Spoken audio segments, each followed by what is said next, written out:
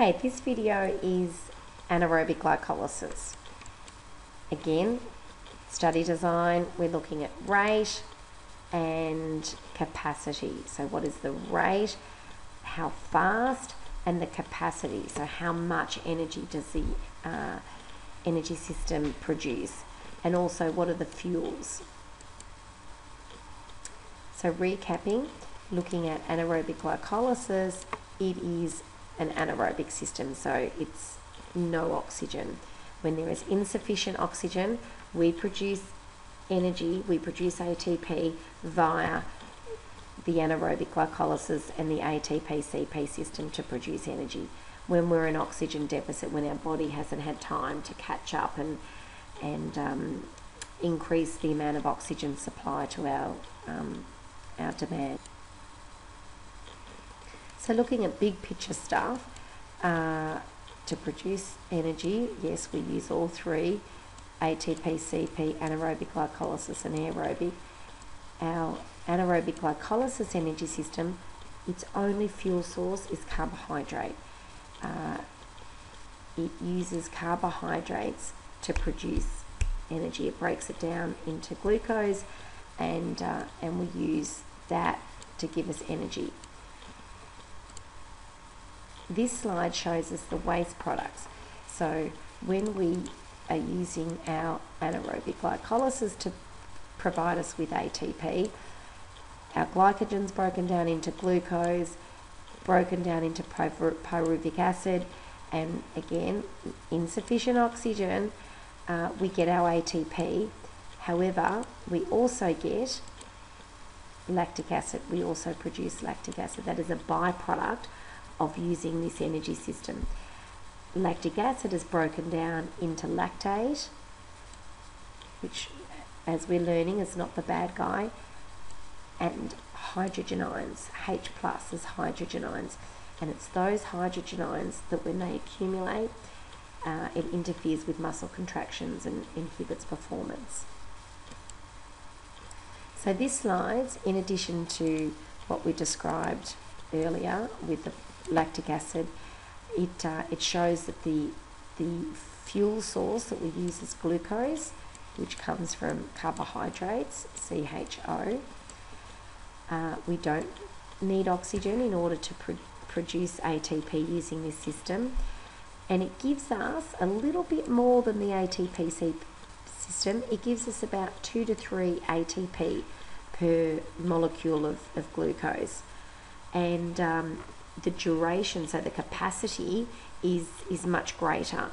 It gives us around 30 to 60 seconds compared with only 10 to 15 seconds of the ATP-CP system.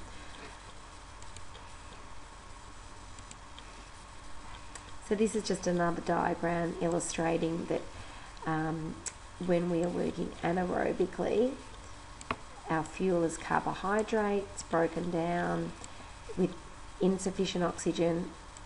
We produce ATP, and we also get lactic acid, lactate, and don't forget our hydrogen ions.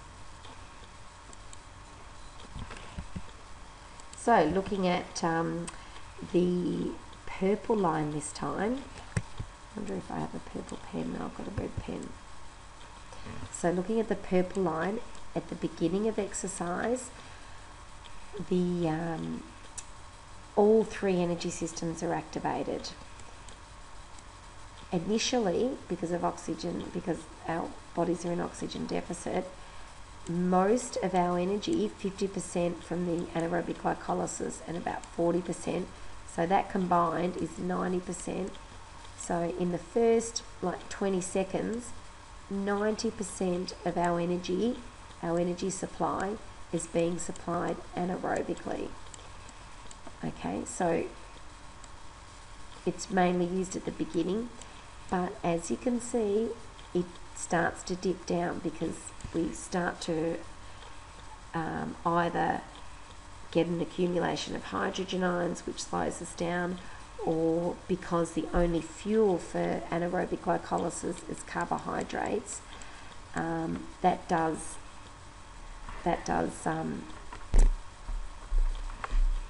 finish. So that limits the use of that energy system if we don't have enough carbohydrates in our body.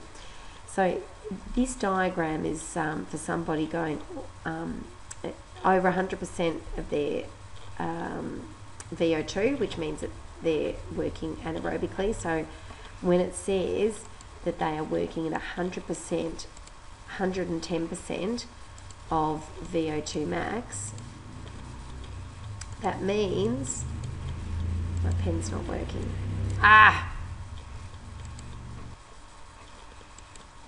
So that means 110% of VO2 max means that, I don't think you can see it. So this is 100% VO2 max. We are therefore working anaerobically as well. So as you can see with time, as time increases to, this here is 2 minutes. As you can see at 2 minutes, most of our energy,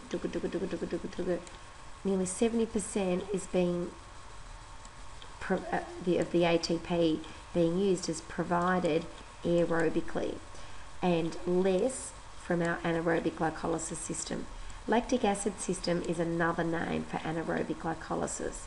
So it peaks at around 20 seconds, 20 to 30 seconds, and then slowly declines.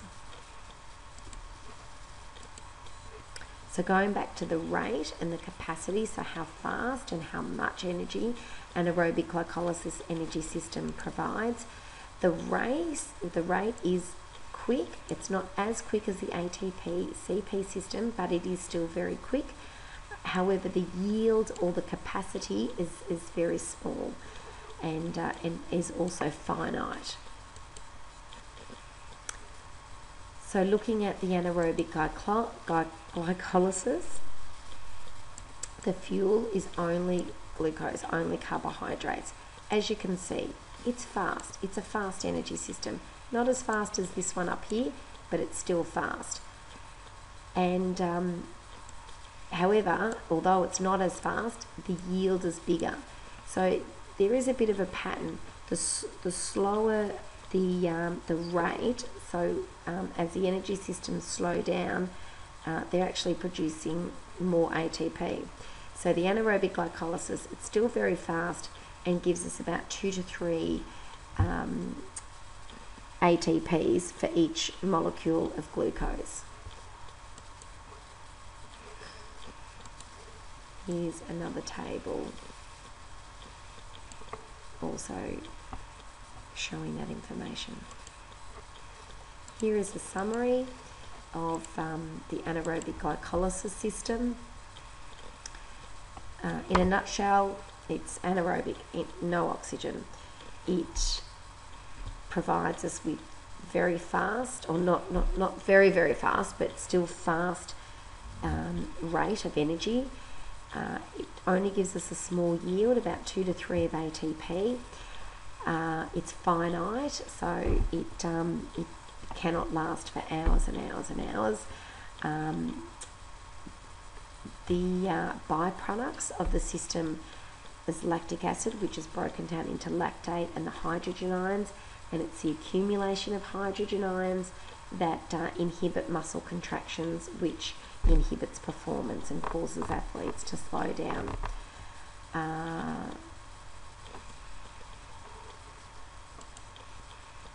So training this system, how do we train this system?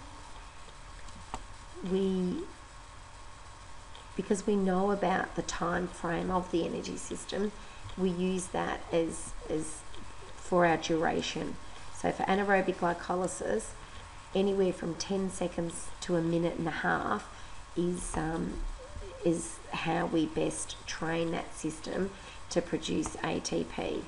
The intensity is very high, so it's over your lactate inflection point, so it's over, you're working anaerobically, so it's still very high. Generally aerobic is 85% or below, and our work to rest ratio, we don't have as much rest as we do with the ATP CP system, because we want our bodies to experience that accumulation of lactate, so we can build up some tolerance, and we can get more efficient at removing that lactate, so we can work for longer until we reach that point. So the work to rest ratio is about 1 to 2 or 1 to 3. And with this energy system, we want an active recovery to help use our body pump and our muscles to help increase the amount of oxygen to muscles, and to remove the waste products, to remove the lactate, to remove the hydrogen ions, so that there is less of a build-up, so that we can perform at higher intensities for longer. So the methods we use are short interval training, speed training. These are training methods. The intensity is above 85%, so it's pretty hard. Durations 30 to 90 seconds, or 10 to 90, and we have an